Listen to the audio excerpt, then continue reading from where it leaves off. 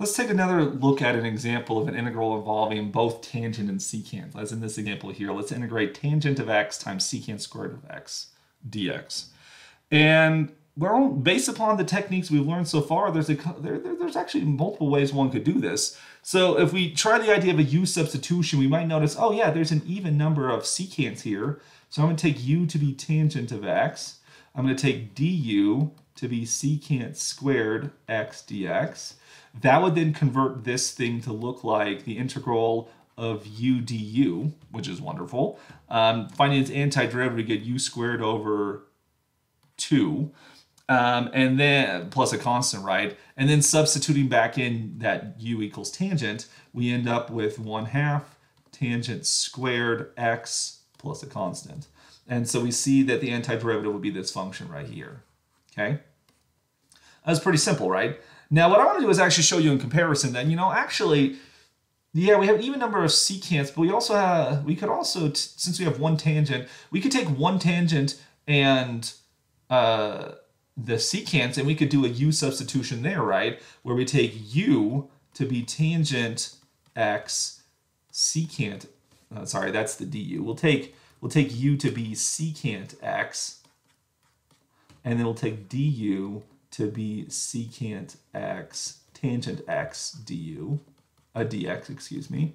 In that situation, notice that the tangent secant becomes a du, and then the other secant becomes a u. You end up with u du, the exact same integral from before, so its antiderivative will be the same, u squared over 2 plus a constant. But the important difference here is the interpretation of u is different, in which case, when you write that out, you're going to get 1/2 secant squared x plus constant. And so this is the antiderivative. And so then you might look at that for a second, it's like, wait a second. 1/2 tangent squared versus 1/2 secant squared. How can those both be the antiderivatives? Those are different functions. Was one of these steps a mistake? Did I do something wrong? And you can check the calculus here. We did everything right. Those are both legitimate u substitutions, or antiderivatives were perfectly fine. How could this be? Well, the thing that sort of to resolve this concern here, I want to remind you about a very important trigonometric identity we've seen before. Notice that if I take 1 plus tangent squared x, this is equal to secant squared of x. More importantly, if you rewrite it, secant squared minus tangent squared is equal to 1. And so these two functions, because that's what's different between these two antiderivatives. You have a tangent squared versus a secant squared. So notice by this Pythagorean identity, tangent squared and secant squared only differ by a constant, right? They differ by a constant, and the significance thing in here is this plus c is that constant, right? If you were just to say, oh, the antiderivative is 1/2 tangent squared, and you're like, someone else is like, but the antiderivative is 1/2 secant squared.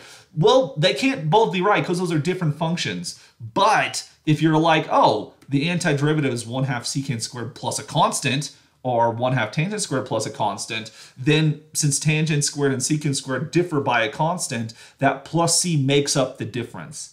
And so I like this example because for me, when I was a student, this example really clarified to me the importance of this plus c, and why did my professor emphasize it so much to me? Why do we need the plus c?